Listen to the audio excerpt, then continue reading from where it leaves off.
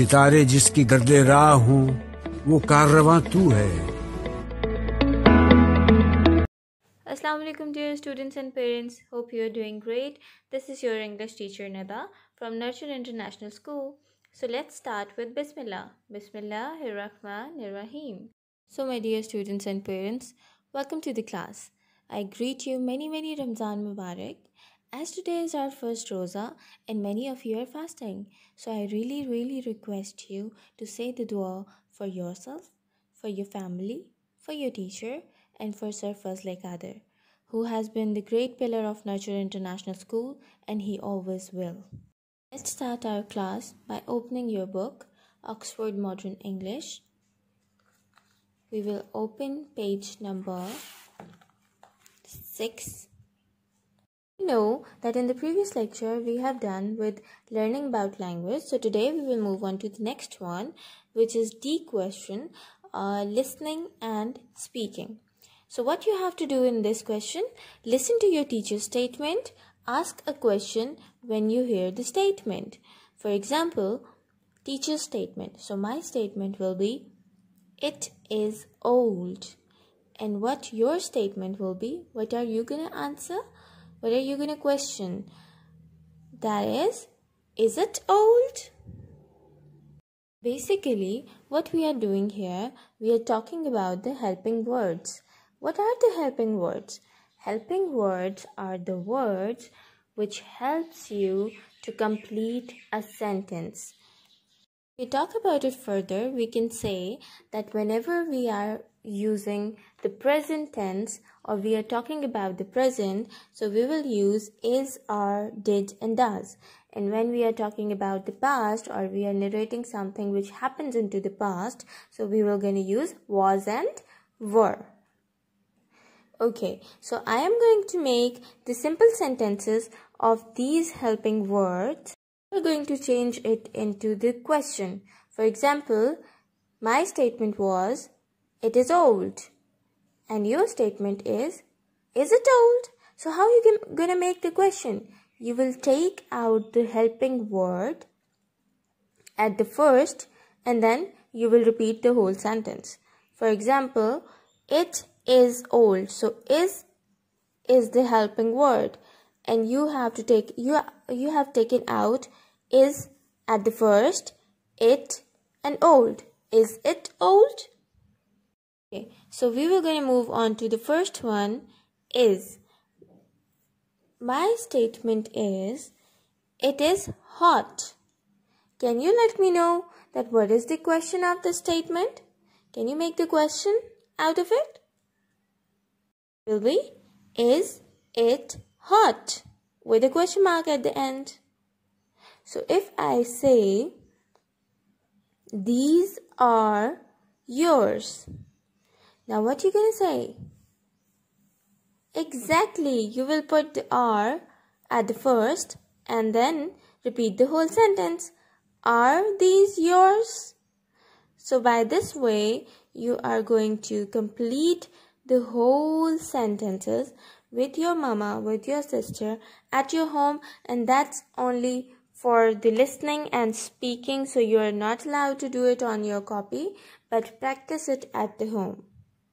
That was your oral part. Today, we will start your workbook, which is this book. So open page number 2, which is of Faiza's Biscuit.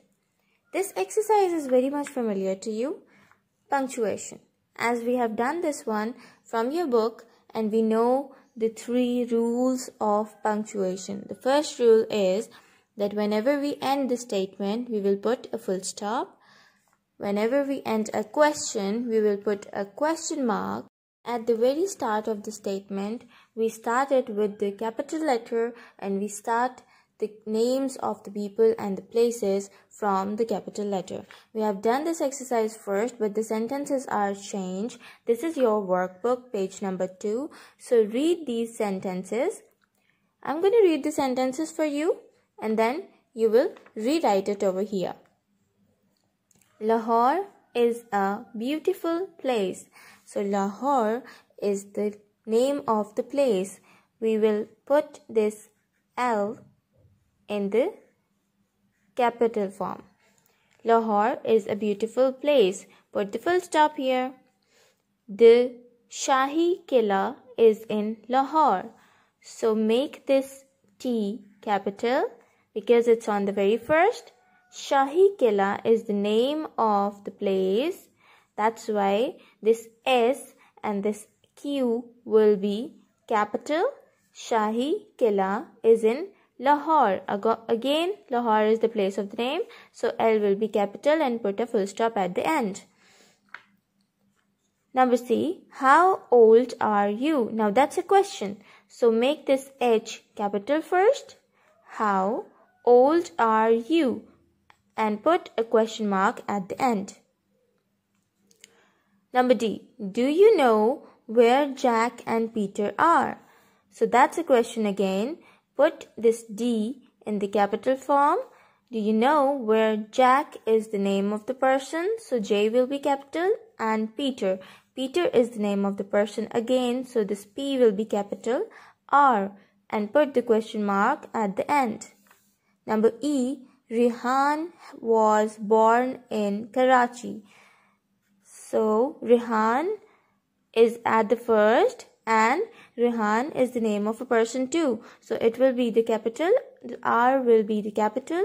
Rehan was born in Karachi and put this K capital as it is the name of the place and put the full stop at the end. F, when did Faraz break his leg? That's a question again. W will be in the capital form. Did Faraz is the name of the person. F will be capital. Break his leg. Question mark. G, the book is not in the room. That's a simple sentence. So we will put this T in the capital form.